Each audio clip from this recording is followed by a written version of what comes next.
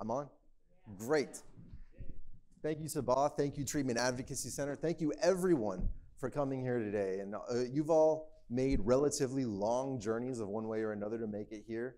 And today we're about to hear of another type of relatively long journey that is similarly to the one that I was on. So very quickly, this is not about me, this is about them. But for those who don't know me, I graduated from assisted outpatient treatment right here in San Antonio, thanks to this man and his treatment team right here, the Honorable Judge Oscar Kazin. Thank you so much. Yes, please. Yes. Yes. Yeah. And I have the pleasure of being here with someone who I've come to know very well over the past year, Bradley Tarr. And similarly to me, he was also in assisted outpatient treatment, helped turn his life around. And we're also here with Depree Taylor, who is a member of his AOT treatment team. We are all very, very lucky here today to be able to hear from both of them. So Bradley, if you could you please just let us know a little bit about yourself? Yeah, I grew up in the Clear Fork Valley in Ohio. And I'm currently 29 years old. I entered AOT when I was 26. I've had schizoaffective symptoms since I was 11, and I probably own more Bibles than is actually healthy. So that's fascinating. We'll get back to that because there are folks who hit just these extended rough patches due to SMI, brain disorders, whatever terminology we want to use, and it tests their faith to the point that they lose it. And not only did you keep your faith, but I believe it's stronger than ever. I not only delve deeper, much deeper, like reading papal encyclicals type of deeper, but into my Catholic faith, but I bought like several like Qurans and like Bhagavad Gita, Dhammapada. I have a Book of Mormon. Like not only do I learn more every day about my own faith, but the other faiths of the world so that I can dialogue with others. That's beautiful. Thank you. Depree, if you could you let us know a little about yourself, please? Yeah, my name is Depree, and I've been working, my name is Depree. I've been working doing mental health for 13 years. I started working in residential with children, and then I kind of graduated my way up to working with adults. Thank you so much, Depree.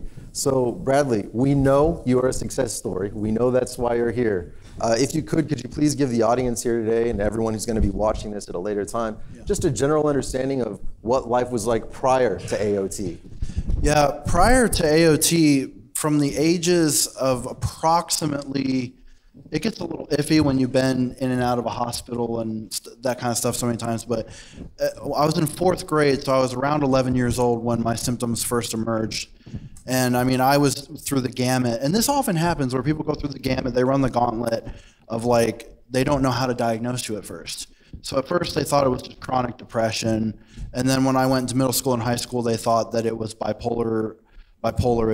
I forget whether it's type 1 or type 2, but it's the type that's more prone to anger. But then when I went into AOT, like from the ages of 11 to 26, I didn't have like an actual firm diagnosis. I remember there was several times in high school when I was in and out of the hospital, a lot of times they would even put something like mood disorder spectrum or unspecified mood disorder. But that's not me dogging on hospital psychiatrists. They do a lot to volunteer at hospitals, and they're doing everything they can with the very limited time that they have. But yeah, I was in and out of the hospital from the age of 11 to 26 over 20 times, easy. Thank you for sharing. So, I actually went through something similar. I just want to bring this up to underscore the fact that this is not uncommon. When I was hospitalized prior to AOT, what did I have? I had, depending on what professional you spoke to, I either had anxiety, depression, psychosis, schizoaffective, bipolar disorder. And the thing is it's not like it was all of these different diagnoses born from incompetence. It's the fact that they can diagnose what they see. And sometimes I was very psychotic, sometimes not. So if you talk to my current psychiatrist who never saw me hospitalized, he'd say, well, bipolar disorder, and you might have had psychotic episodes or features with that. And I actually recently had the pleasure of reconnecting with the psychiatrist who saw me while I was hospitalized prior to AOT, and she was convinced at that time that it was schizoaffective disorder, but now she said revisiting things that she's more confident that it's bipolar with psychosis.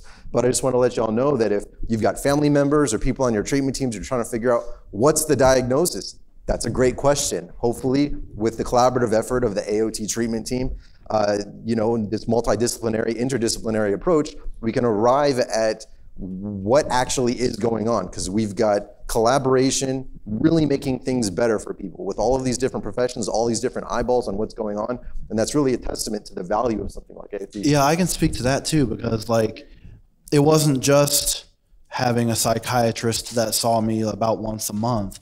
It was also having a case manager / liaison. Sometimes those terms can get kind of muddled together, but but it was having a case manager that met with me once a week. It was having a counselor, like a licensed, master's degree level, type counselor at the center that I met with once every couple of weeks.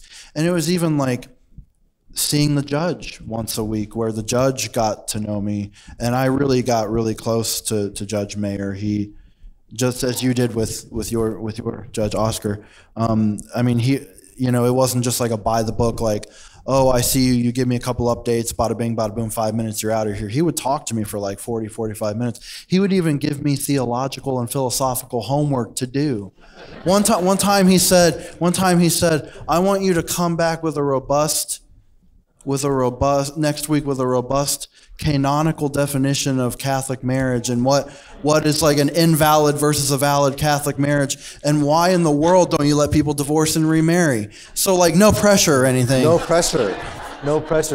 So yeah, that's wonderful. Thank you for sharing. So Depree, could you please give us like your sort of insider's understanding and perspective of the value of what Bradley's talking about here with the judge playing an active role, which is not always the case. And that's fine. I know, like was said earlier by Lisa, different AOT programs act differently.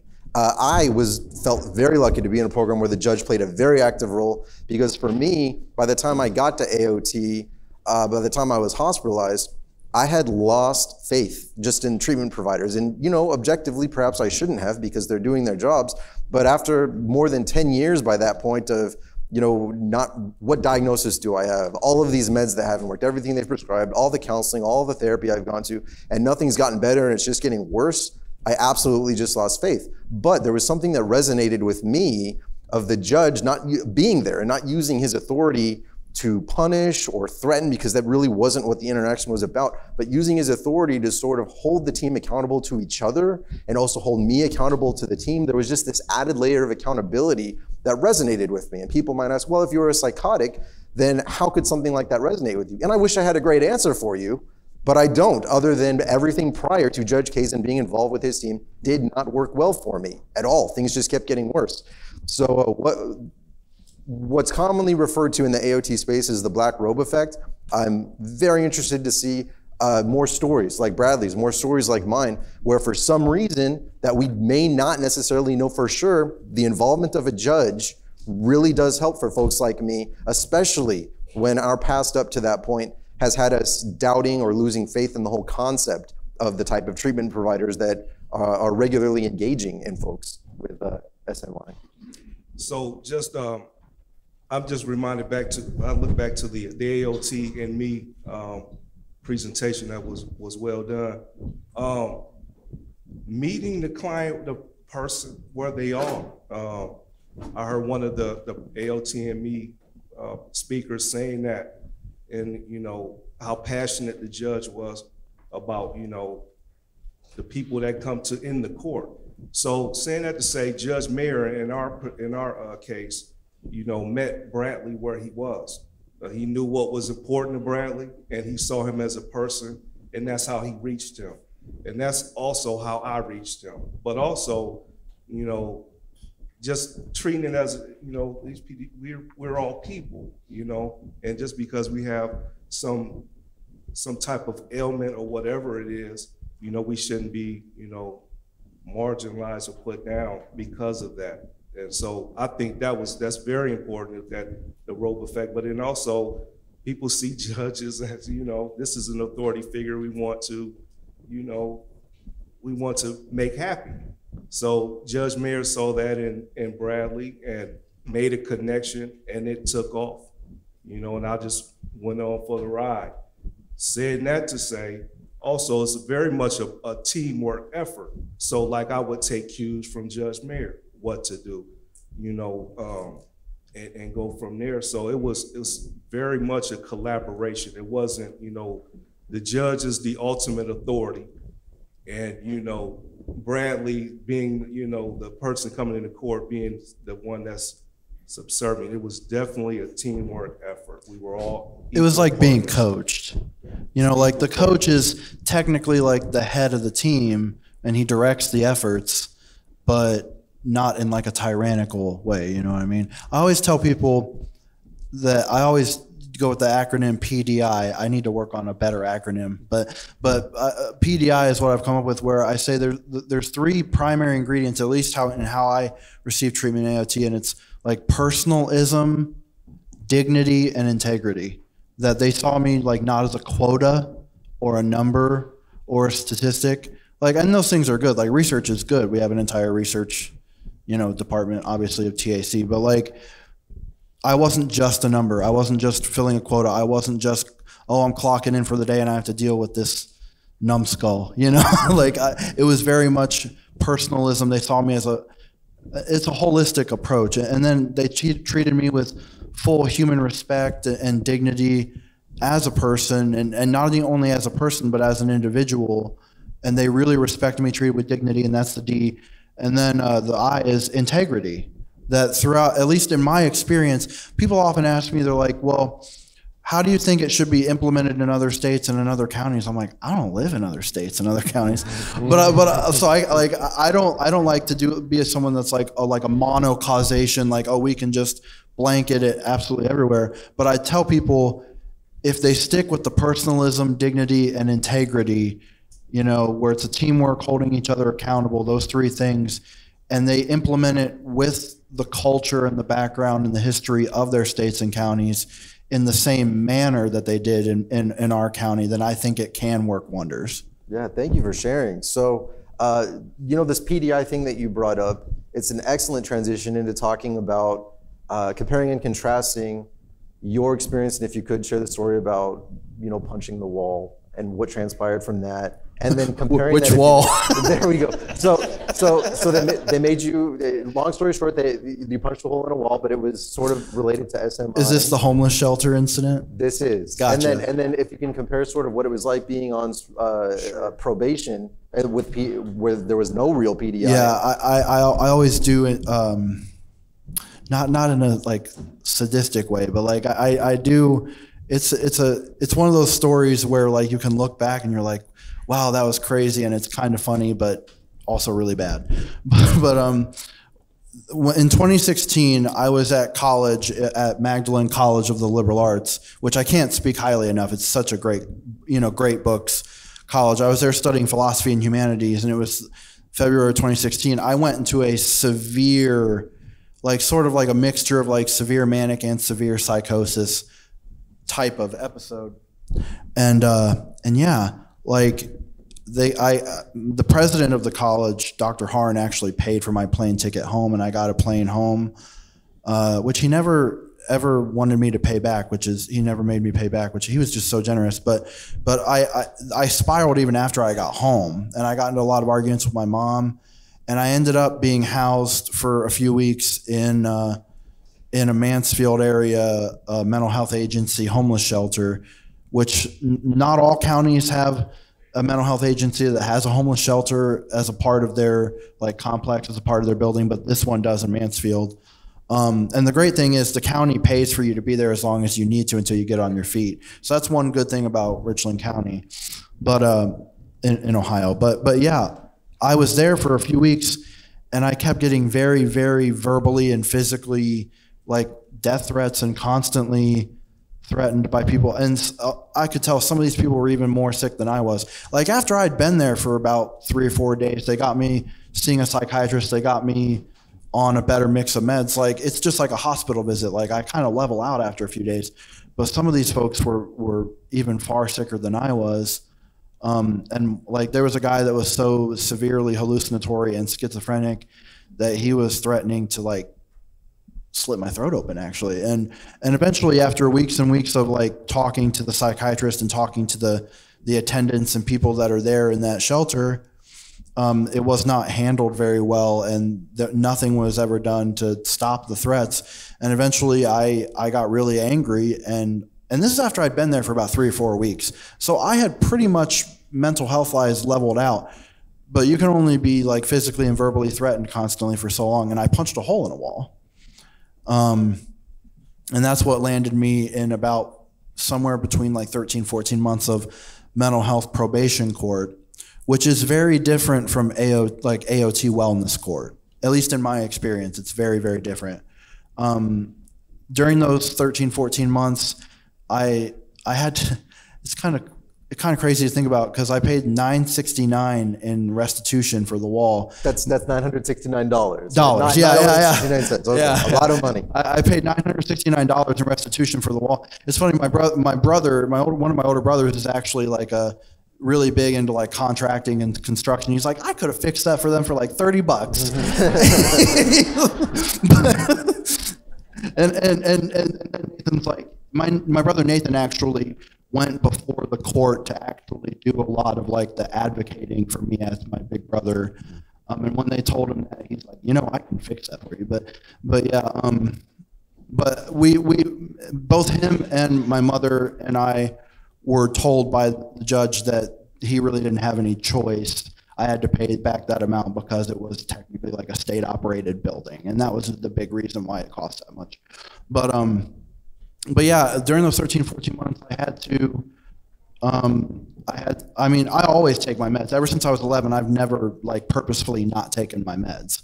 That's one positive thing in the whole story.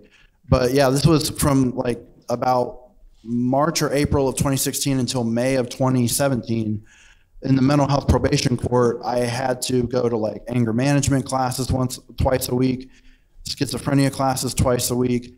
I had to go 2, sometimes 3 times a week to the Mansfield Municipal Court building to get randomly drug tested or randomly alcohol tested. And on top of all that, for a while I had to go every 2 weeks, but then they dialed it down to once a month. But every 2 weeks and then halfway through once a month, I had to go before the judge, the mental health court judge. And I had to do all this. At that time, I did not have a license or own my own car. But I had to make it to all these things, which were anywhere from like 6 to 7 to sometimes 12 or 13 miles away. And walking to them was like all uphill. But if I missed any of those things, I was immediately threatened with a possible 30 days or more in jail, in the county jail. So it sounds like what you're saying here, and what's being very clearly illustrated is pre-AOT, there's the SMI that's in your life. You're taking your meds. You've been taking them for a long time, but you end up being criminalized. And as a result of that, facing probation, random drug tests, going to anger management classes, when what you really needed was the type of coordinated collaborative care provided by AOT. Yeah. So if you could fast forward to the time where AOT enters into your life, you've got this time where I was so grateful to hear like there was someone on your team who would take you to, you need to go on errands, I'll take you to do this. So right here, right? It's Depree. It's Depree. So yeah, if you could sort of compare AOT against everything that we've heard up to this point of this terrible criminalization. Yeah, I went from having to be randomly drug or alcohol tested like 2 or 3 times a week, even though I've literally never had a drug or alcohol problem, which I know AOT also has like things in place that can help you if you have struggled with that. But I personally have never had like a substance abuse or alcohol abuse problem personally.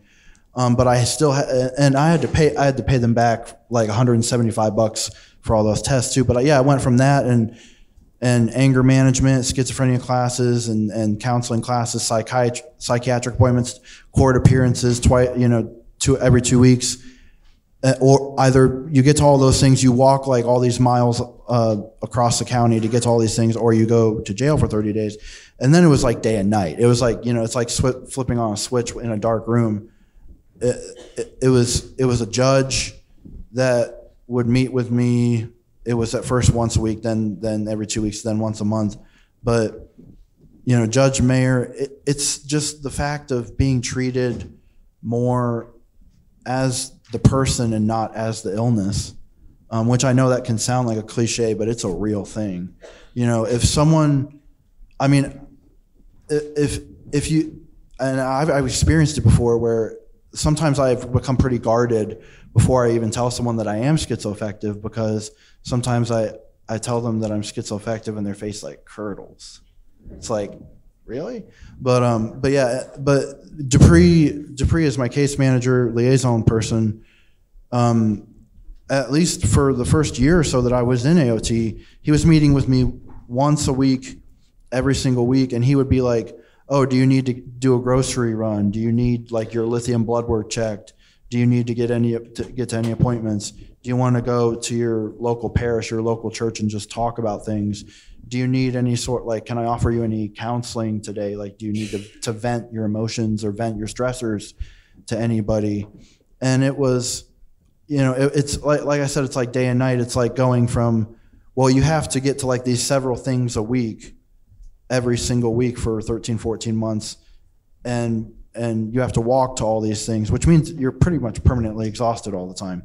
And it didn't depend what the weather was either. I had to find a way to get there.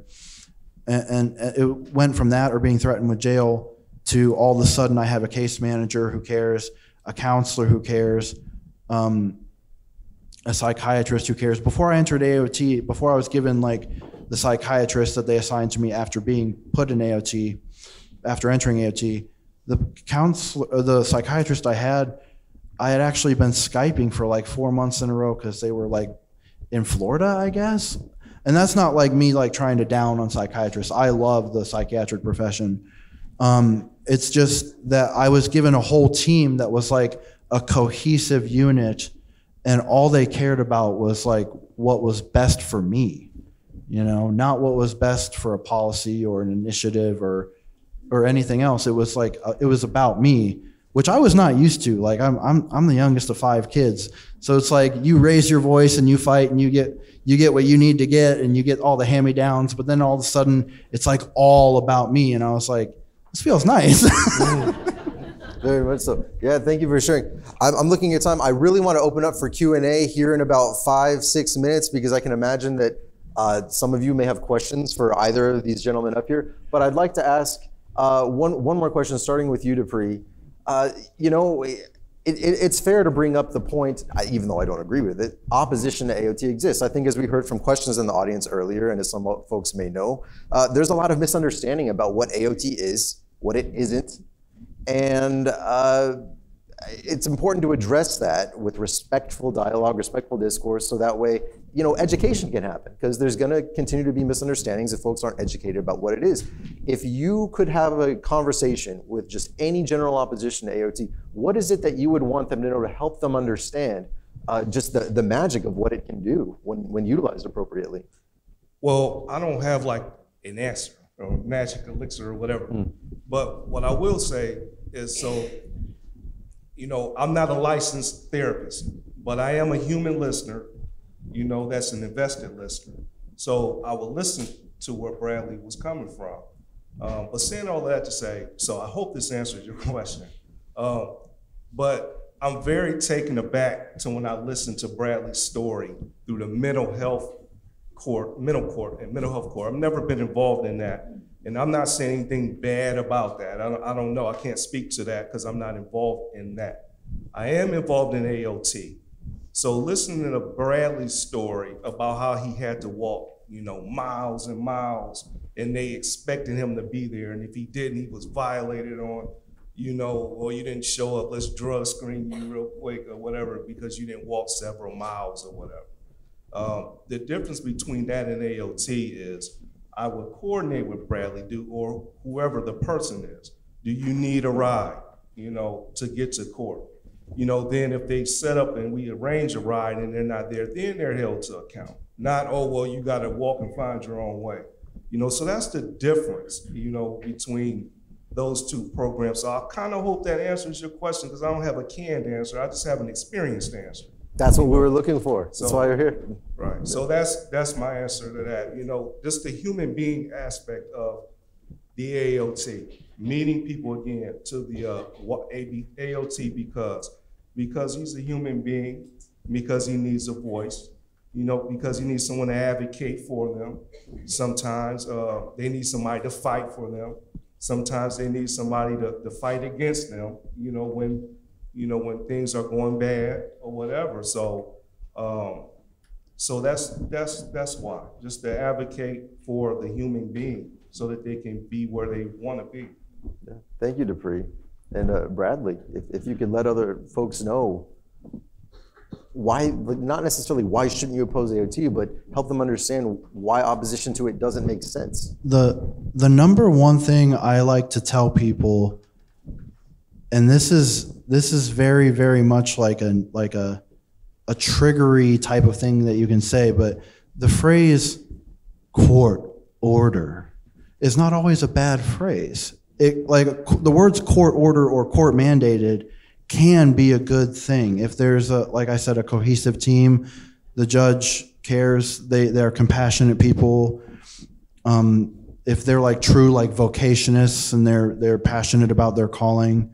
Because I got to tell you, in 2019, when I had a very what I call my super symptomatic season, I had to go before a magistrate, and they had me in kind of the type of jumpsuit, because they were going to take me to the Massillon State Hospital for a week or two just to level me out. But they tried to explain AOT, but it just sounded like a repeat of mental health court, like probation court. And I was in front of a magistrate, and I was like, oh crap. But Depree will tell you, it took me about a month or two, maybe even 3 months of being in AOT to actually warm up. It took me a little while to warm up to him and get in a good flow with him and the judge, because I had just been so conditioned my whole life to the phrase court order being nothing but a bad thing. I'm speechless after that. I'm like, what do I say that sounds good? Nothing. I can't possibly top that. Thank you so much, Depree. Thank you so much, Bradley. I would love to open up for Q&A right now if anyone happens to have any questions. I see hands going up. We're going to pass back. Oh, thank you, Amy. It looks like we're passing out microphones. Wonderful. Would we like to start back there with you, Amy, who you handed the mic to? Hi, I'm Kadria Corley. I work for the court and the AOT that Bradley is speaking on. And at the time we did his hearing, we went to the hospital, and we were just right outside the area that he was on. He couldn't even come to the room for our hearing. Is how sick he was. He said, I'll go along with whatever you do. I'm okay with that. So from him to go to that, to where he is now, is just amazing, and I'm so proud of him. He's like our poster child for AOT and probate court. I'm so proud of him.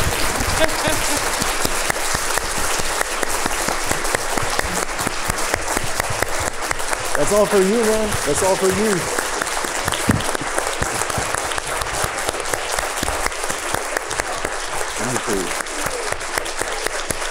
Thank you.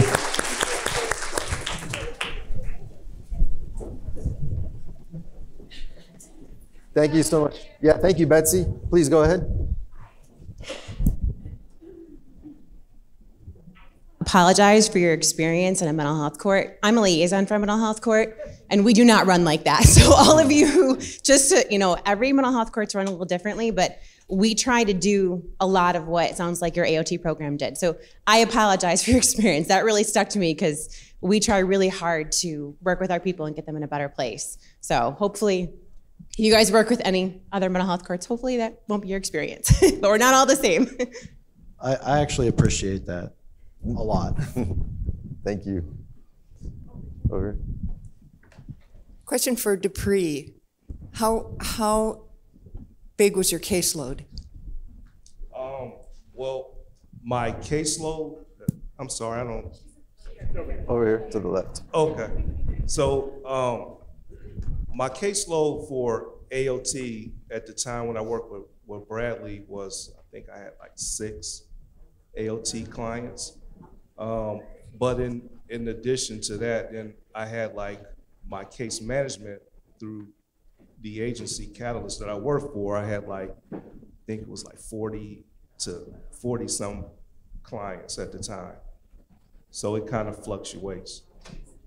But I wear 2 different hats. I'm the liaison for Richland County Court, but then I'm also case manager for the agency that I work for.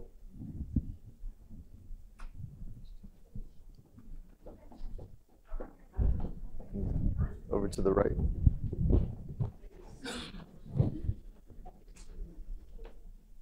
First and foremost, I just want to say thank you so much for sharing your story and your experience. It's really heartwarming and very appreciated. I think one of the things that I've appreciated most about working with AOT is a lot of what you guys said. It's that collaboration. It's the judge's role and how critical it can be. Depree, your role and how critical it can be. I think that it is that, I think at one point, Eric, you said, I'm not even sure why. And I think, honestly, what I've seen is that for our individuals that come in, or members that come in that are experiencing AOT, it's that ability to kind of restore hope that someone of that authority is going to invest in me, right? And that it's a moment when, Depree takes the time to listen and to hear and invest in me as a person. That makes it so critical. It makes it work. And I think that's so, so thank you to all of the judges. I know we've worked with Judge Anderson. You're amazing. And all of the judges that do take the time and energy to really invest in these folks, because I think their experience, I'm sorry, I'm shaking. But their experience has just not been what you want it to be, right? And it's so heartwarming to go into that courtroom and see somebody really invest in care and see you get to change your life. So it's really inspiring to hear your story. Thank you. I think lastly, what I would say is, one of the things that when you said that, you weren't sure why, and I think it really is that when you're sitting there, you want to be seen. When you're in psychosis, you want to be seen as human, right? You don't want to be seen as your diagnosis. You don't want to be seen as your symptoms. And that's what AOT allows you the opportunity to have, is to be seen for who you are. So thank you again for your time today.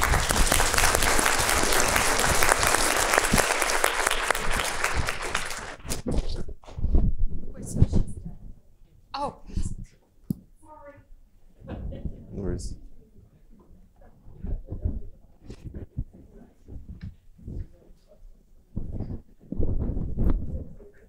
Bradley, what is schizophrenia class and what did you learn in it? Things that I knew since I was 11 years old.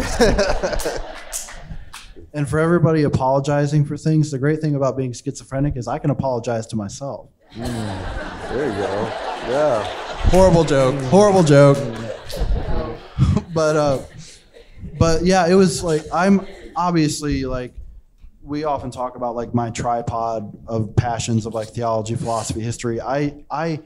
When I get diagnosed with something, so when I was 11 all the way to 26, I was constantly reading articles and reading stats and studies and things about like, this is the regions of the brain that do this, and here's the chemicals that might be going wrong, and here's what these symptoms mean. And I would literally like read the packets that came with my medications. They weren't teaching me anything that I didn't already know. Anger management, I mean, I learned some good helpful tips from anger management. That was the one really, really positive thing about mental health probation court, was that after a year or so of anger management classes, they did teach me a lot of useful things for like if I'm in the middle of getting manic. So that was nice. But yeah, when it came to the schizophrenia and mental illness type classes, it was always like a 20 or 21 like undergrad person that was like trying to like gain credit from teaching these classes. And like, don't get me wrong, like I love undergrads, they're great people. I'm just I'm just saying though, it's like, can we at least get like a licensed person in here? But yeah, like that really is the short response, is that like basically things that I had already known since I was 11 years old.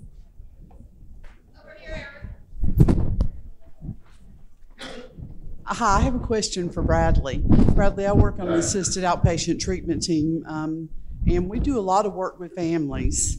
And I was wondering if you could speak on, has there been any effect with your relationships with your siblings and your parents? And did the AOT team, were they involved in AOT with you when you were? Well, my siblings, the past 3 or 4 years have lived mostly in Richland County, where I live, or at least somewhere in Ohio. My sister lives in Westerville, but actually, ever since I got like the firm stabilized diagnosis of schizoaffective, which I always tell, I mean, this is an oversimplification, but I tell people being schizoaffective means that you have like a hodgepodge stew mix of both bipolar and schizophrenia. Because that's the easiest way to explain it to people.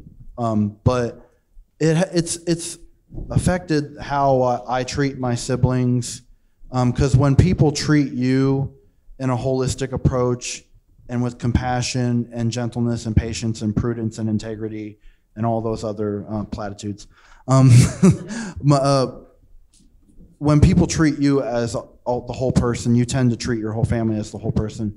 But I will say, though I talk a lot about my siblings and how I'm involved in their lives and how I'm involved in the lives in the life of my mother and my grandmother and such, my AOT team was more focused on me. They didn't really get super involved in my family.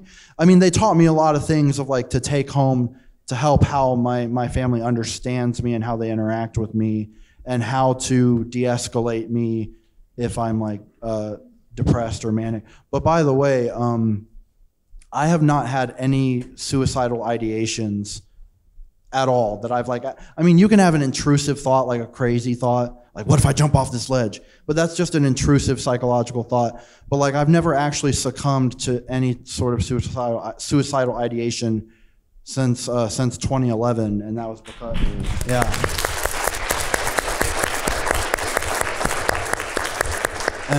And that was because in the spring semester of my junior year of high school, I made a much better group of friends.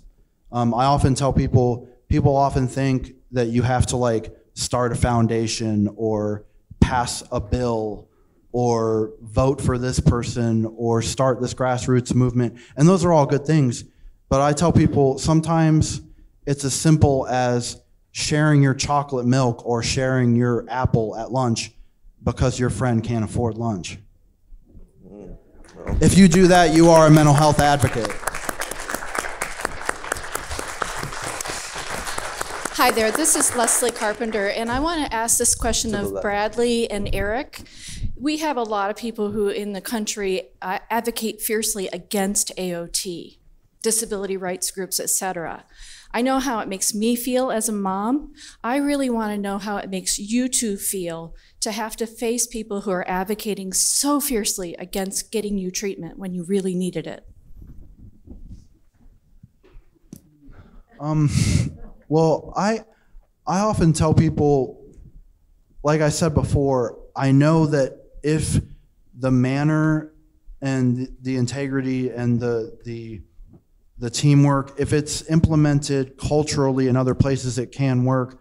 But I also often tell people, for myself, the proof is in the pudding that it worked for me. But there's a lot of different types of pudding. So like, I mean, there really are. I've had a lot of them. But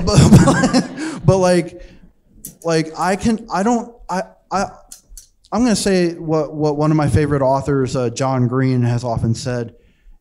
Sometimes it's hard to judge someone because they have a foreign code of conscience. Like their conscience and what they've experienced and what they've gone through is maybe why they oppose this, but I can only speak for myself. And for this pudding, it's pretty tasty because it worked pretty well. Just very quickly, because I know Leslie, you asked me as well. I share the sentiment that Bradley just said, and you know, for folks who have never experienced something on the SMI side of things, I can, kind of play devil's advocate and see where they're coming from. Because if you've never seen psychosis or experienced it firsthand or SMI, I get the knee-jerk reaction to, well, this seems like a violation of liberties or a violation of rights because I would never want this. Great, you would never want that. You would never need it, right? And then secondly, when folks are like, well, I hear AOT sometimes being mischaracterized. It's forced treatment or it's forced care. And it's not forced. And something I often tell people is the most forceful thing that I've ever experienced is not AOT. It's not even being jailed for a psychosis when I had that.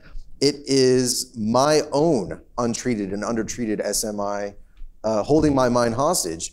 And AOT is what helped free me from that.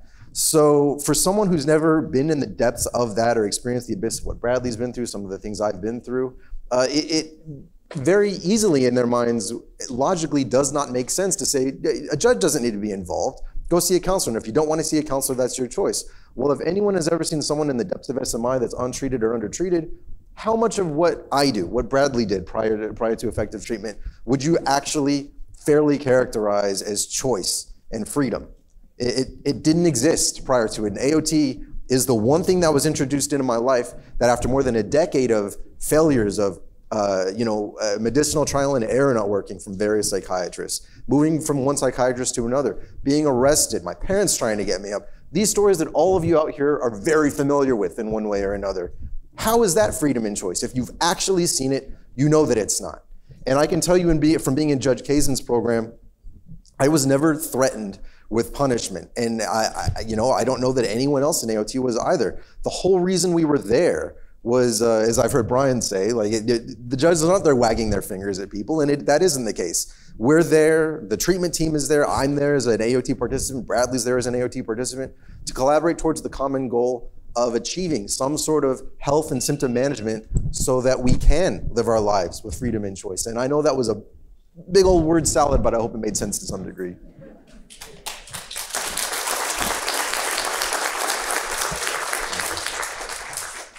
Hello, everyone. My name is Cindy Schwartz. I'm from South Florida. I want to thank you for sharing your experience and providing the hope that it takes for all of us to move forward and making sure that recovery is real. It's real for you and you, Bradley, and also for you, Depree, because there are so many unsung heroes in this process.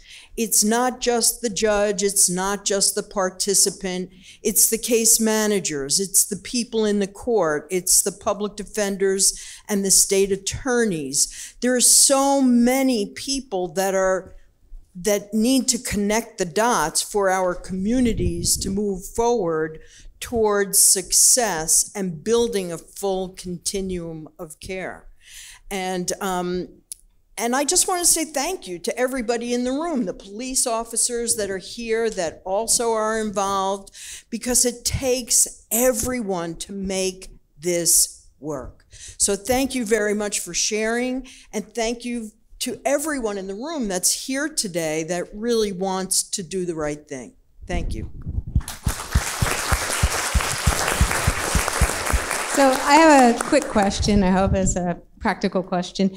Any advice for a respondent whose religious beliefs prevent them from wanting to take medications, i.e. it's a worldly thing, not a godly thing? And in particular, I have a client right now who is a Buddhist and believes that putting chemicals in, that the Buddhist religion doesn't allow chemicals to be put in the body because that would stifle nirvana.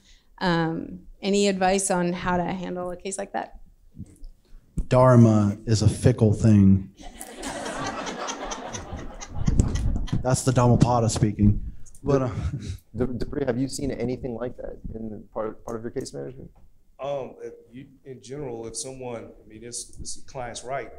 If they choose not to medicate, and they have the right to not take medication, it's not really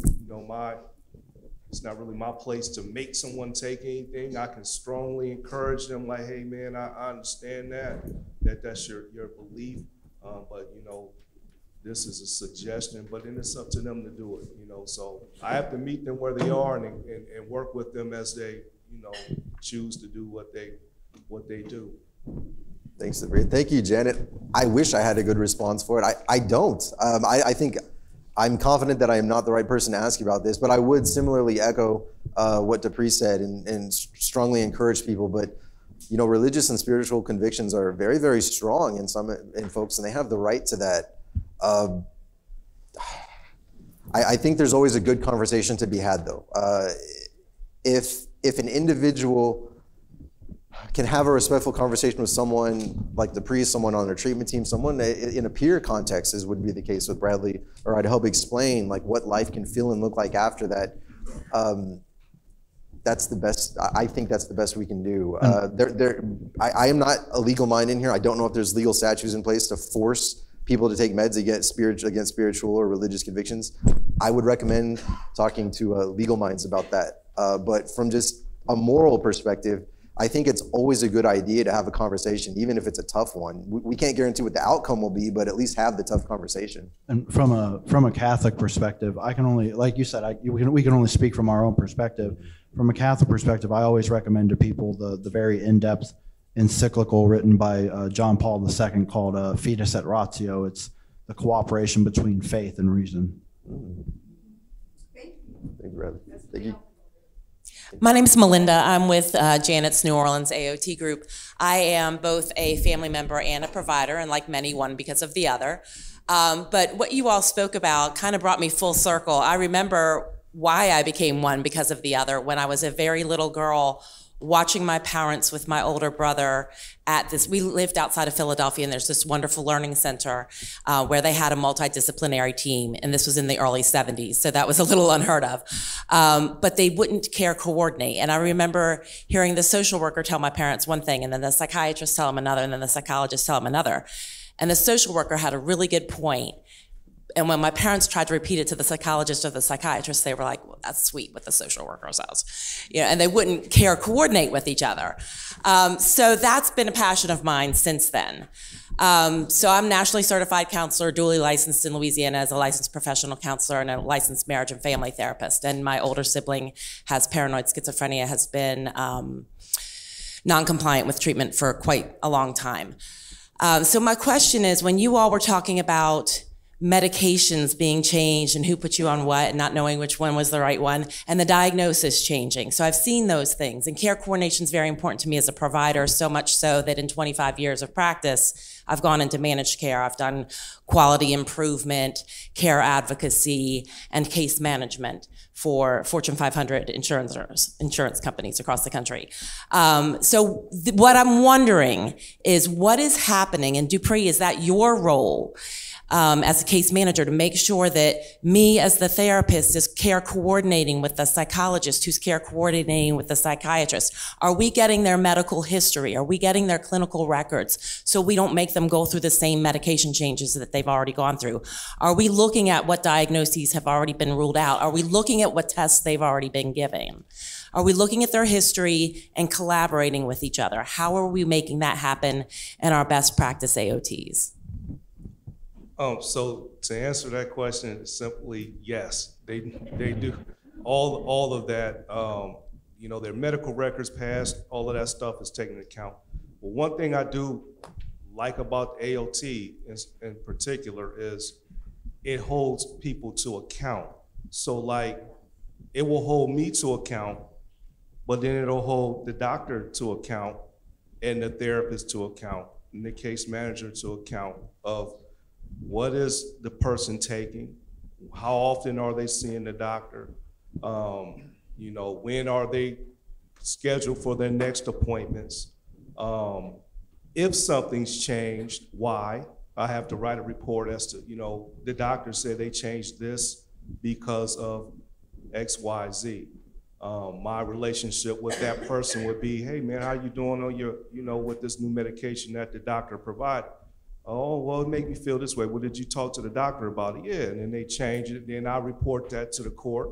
And then, you know, so it holds everybody to account, makes everything transparent to why things are being done. So if there shouldn't be this yo-yo, or if there is a yo-yo, then we, work to stabilize that. Yes. And that's, at least, again, I'm hearing all this stuff about puddings and all this stuff like that. So, I can't speak to what happens in other places. And, I heard the lady say this doesn't happen in her mental health court, and that's great. But for Richland County, this happens. We report that, and then there's a record of what goes on and why things are changed. And it's so frustrating for the families and the patients, but I'm sorry. I find the importance of diagnosis isn't just to label somebody, but it's supposed to drive treatment. So if we don't have the appropriate diagnosis, how can we know what the appropriate medication is? So I think it's awesome that you're pulling it all together. Thank you. So this is just a quick question for all three of you all. We know there's a great debate between people who believe AOT is coercive and treatment, you're forcing people into treatment. And there's a little bit of the sugarcoating, which is, it's all love, daisies and roses. Did it have an effect on any of you that not only did we hold the providers accountable, the doctors accountable, the system accountable, but it's not all sugar-coated, because if in fact you were to deteriorate, we have a mechanism to quickly get you to the treatment you need inpatient if we had to. So we don't have that ability to throw you in jail, nor do we want you, and we don't threaten you with it. But what was the effect of knowing, either good or bad, that if you deteriorated, we were there to get you the treatment quickly instead of finding you 6 months under a bridge, yelling at the sky kind of thing? Or walking on I-71 toward Cleveland, thinking that you're meeting up with Billy Graham. That was a real delusion I had. For me, first, for 1 second, I want to say something on what she said, is that they actually looked back with all of my psychiatric diagnoses and records when I entered AOT. My psychiatrist went all the way back to when I was 11, and I was first hospitalized at Akron Children's Hospital, and that's how she came up with the actual firm diagnosis of schizoaffective. So you need someone to be able to actually review your entire history. And you need someone to care enough to do that work. But yeah, can you restate the end of your question again? It's just real quick. There's also another side to it, and that is you knew that if you deteriorated or if somebody did deteriorate, we were there also to keep you what's called on the radar and get you to where you needed to be. Yeah, when I entered AOT, I could call my psychiatrist and schedule an emergency meeting if I had to, discuss my meds, and I could be in with the psychiatrist like within 3 days. Or I could call Depree or text Depree and see if I could meet up with him and see where we could go from there. I will say what made me feel very, very coerced is what happened immediately after, immediately before I entered AOT. Because when I went before the magistrate and we signed the papers for AOT, but the thing that immediately happened before I ever went in front of Judge Mayer was they put me in the actual inmate fetters, the bonds and chains and stuff, and they had me in the jumpsuit. And they have the stereotypical county cop that's like, "We're gonna have any trouble from you, boy." And I'm like, no, I haven't punched a wall in 18 months, I promise. but it goes from literally being treated in a way where it's like they think you're so dangerous that you have to be put in chains and put in a cop car to they don't, AOT is structured so that you don't deteriorate. You have your case manager that you can text or call day or night. You can schedule an emergency within the next 72 hours. You can get in with your psychiatrist. You can get in with your counseling psychologist. You can, you can even schedule if you need to get a hold of the judge. They have ways that you can get a hold of the judge so that the judge can change something having to do with your treatment. Yeah, it like I said before, it's like day and night. Thank you, Judge Case, and I know you asked the three of us. I'll very quickly say it wasn't all sunshine and butterflies. You were the judge overseeing when I was in it, but I do want to bring this up. So when I was deteriorating, and I was on an AOT order. It was just my meds stopped working because my brain chemistry changed, so those meds weren't working anymore. I was able to swiftly be brought back into the hospital. And for all of you parents and caregivers out there who know that I was brought into a hospital nearly immediately because I was known and that I was decompensating, imagine being able, over a few short years, being able to get a bed in a hospital exactly when I needed it because I was known to the system, and then they could coordinate with the hospital to bring me back in and get stabilized. There are families out there waiting years to get their loved one's bed. So the fact that an AOT treatment team can help prioritize an individual, get them stabilized inpatient care if needed, yeah, that's there. I needed it, it worked, and here I am. So I know we're running low on time. I see nods, I see time. Thanks, Eric. Thanks, Brian.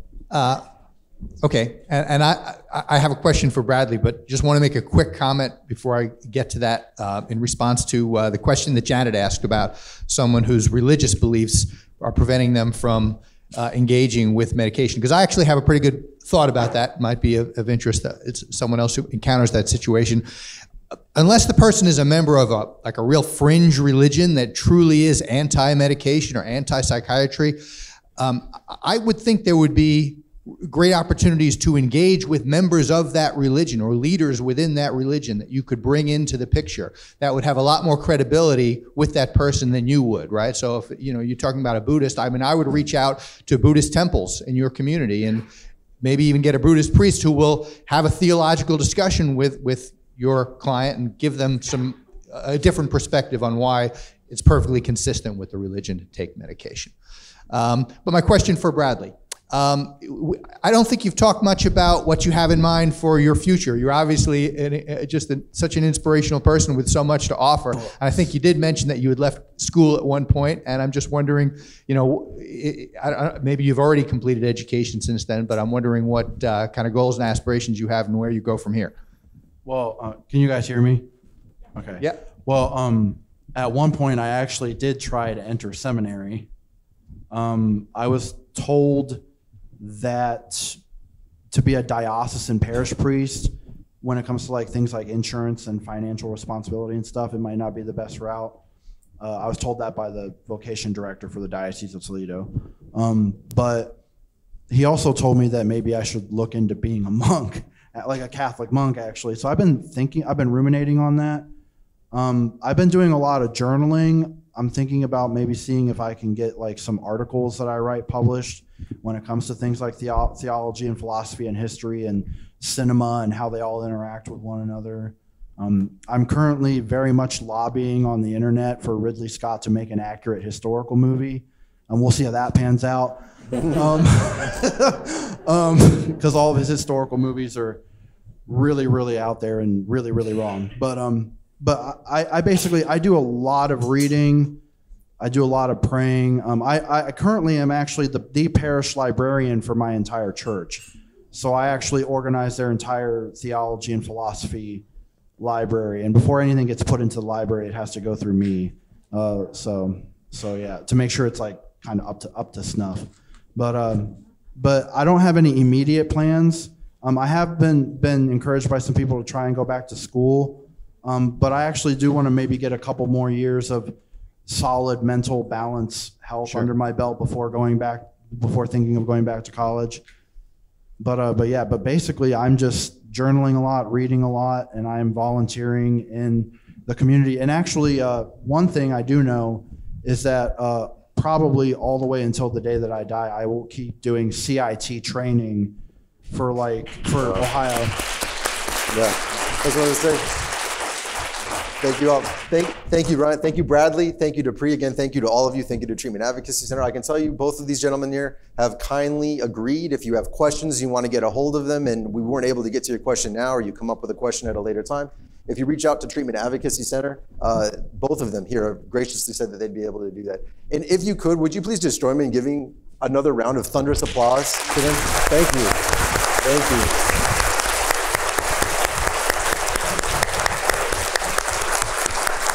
Right here, yes. Thank you so much. Thank you. All right. We are tight on time, and it looks like we ran over, but thank you all for being patient with us. Appreciate y'all. Thanks, man.